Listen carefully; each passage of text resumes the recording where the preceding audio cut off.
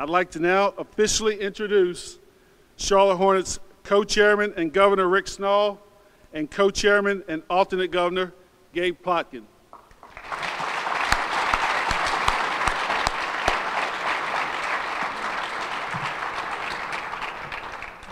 Thanks, Dale.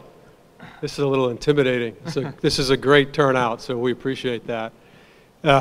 Look, we are thrilled to be here today representing the new ownership group of the Charlotte Hornets, and we couldn't be more excited. I want to thank everyone for coming out.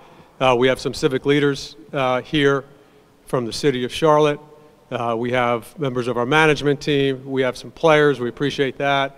We have our basketball leadership and our business leadership and our coach, Coach Cliff, Mitch, Buzz, Fred. I see them all here, so we appreciate that very much.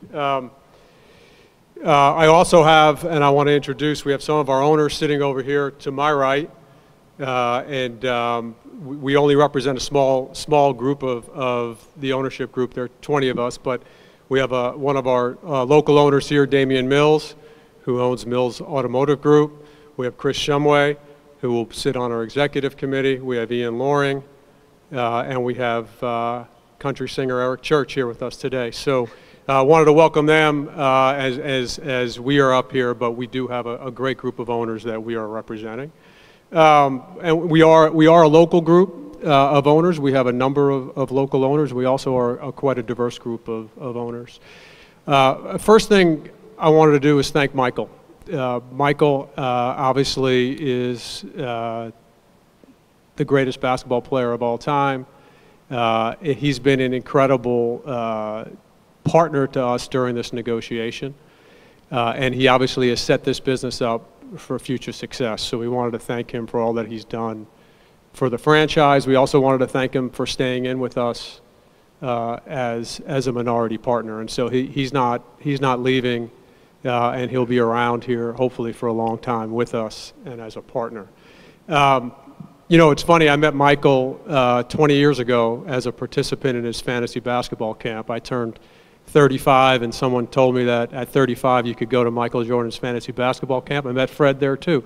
And in that environment, we got to know each other, and that was the basis of a relationship which ultimately resulted in this transaction. And we both, I do not play basketball like Michael Jordan, but we share the passion for basketball. I grew up playing basketball. I've played all my life.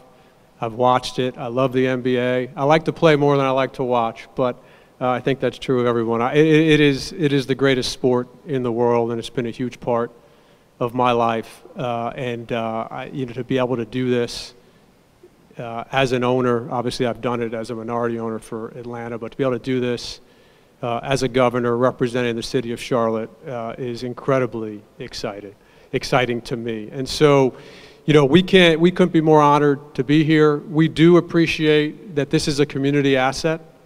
We are in partnership with our fans. We're in partnership with the city. It's our job to be great stewards for all of you.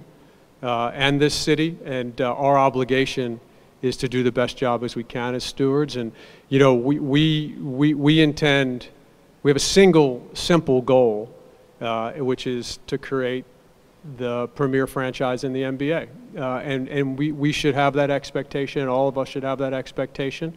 We will strive to create that for all of us as we go forward. So let me turn it over to Gabe. Hi. Gabe Plotkin, you know, thank you guys for coming. This is a truly exciting day in the beginning of the next chapter for the Charlotte Hornets. You know, first off, I just want to thank Michael. I'm going to repeat some of what Rick said, but you know, I met Michael about 5 years ago, and you know, he's been a great partner, and you know, he's obviously, in my opinion, and probably most, the best basketball player that ever lived. You know, but the other thing is, you know, he has tremendous love for the city of Charlotte, for the Hornets organization, for the state of North Carolina, you know, and for the fans. And I think, you know, one of the things that really stood out to me in getting to know Michael was just the respect and admiration he had for all the Hornet employees and the way he treated them. And that's certainly something that we want to build on and was very notable. For me, I've always been a huge basketball fan. I grew up in New England. I'm from Maine, along with Coach Cliff, wherever he is. But my first interaction with the Hornets was probably in 5th or 6th grade. The Hornets were new. It was 1988, and everyone had those purple and teal starter jackets. And I desperately wanted one. And my parents didn't buy me one. I don't remember why. And I think I'm going to get one now. But that was kind of the first introduction. And the Hornets, they had the best color scheme in the NBA then, and they still do today. So I'm happy to be a part of it. The next kind of interaction with the Hornets was about 5 years later, and I'm sure Del remembers it. As a Celtics fan, it was when Alonzo Mourning hit that shot at the top of the key. LJ was on the team, and Kendall Gill and Dell, and there's even a poster here or a banner here in the arena. And it was one of the biggest wins in franchise history, and certainly a very dramatic one to win a playoff series with a walk-off.